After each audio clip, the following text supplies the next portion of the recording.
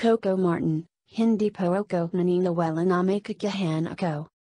Sa ulat ni Mario Dumaual sa TV Patrol, malaki diumano ang pasasalamat ni Coco Martin sa teleserye na pinagbibidahan niya.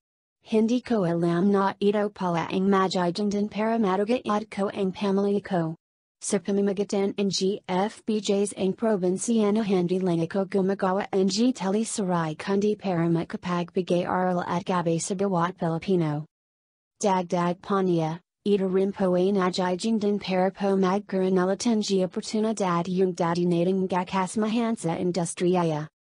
Sinabi ito ni Coco nang tanggapin niya ang award bilang Best Drama Actor na iginawad ng Golden Dove Awards para sa pagganap niya sa FPJs ang Probinsiyano.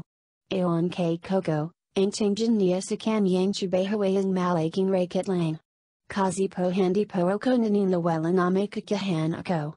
Hindi po ako marunong kumanta, hindi po ako marunong sumula at wala po akong alam sa pag-arte. Hindi rin po ako katanggan, isa lang po akong normal na tao. Hindi kagwapuhan.